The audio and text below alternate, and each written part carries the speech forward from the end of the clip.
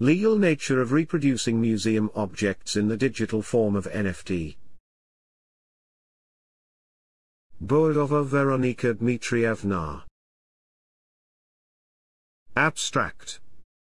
Objective, by revealing the legal nature of the non-fungible token, NFT, to propose a solution for the topical issues of legal regulation of relations emerging in the sphere of online market and internet platforms, associated with reproduction and further use in the virtual environment of tokenized digital copies of original pieces of art. Methods. The research was based on formal legal and comparative legal analysis, applied together with methods of law interpretation. Results. A conclusion is made that reproduction of a museum object in the digital form of NFT is not equal to reproduction of a museum object in the simple digital format, as it does not contain such mandatory criteria as uniqueness, indivisibility and scarcity of the specific token.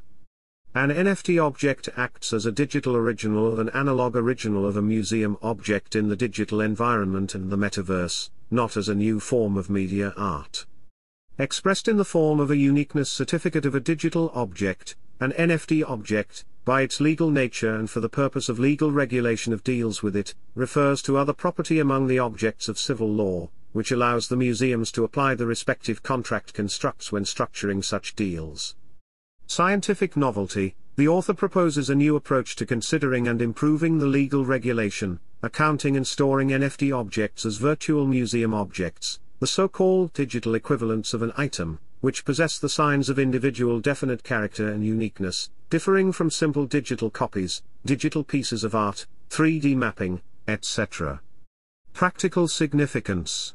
The research results can be used for improving legal regulation of museum activity, correcting the civil and museum legislation, in particular, for defining virtual museum objects, for implementation of law, for example, when signing deals on using and selling NFT objects, in terms of specifying the content and volume of authorities of the right holders of the non-fungible token.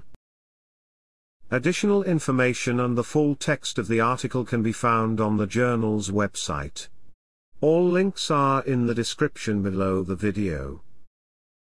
The video was prepared with the assistance of Kazan Innovative University named after Vitaly Gainilovich Timirazov.